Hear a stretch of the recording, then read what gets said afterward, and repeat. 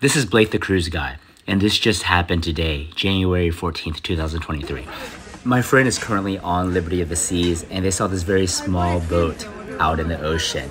And somehow there were 17 people on this little boat. So they were able to rescue all 17 people. He told me that these people had been stuck out at sea for around 20 days. All of them were from Cuba.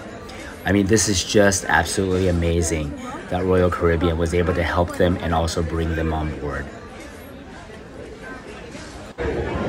You can see how small the boat is here.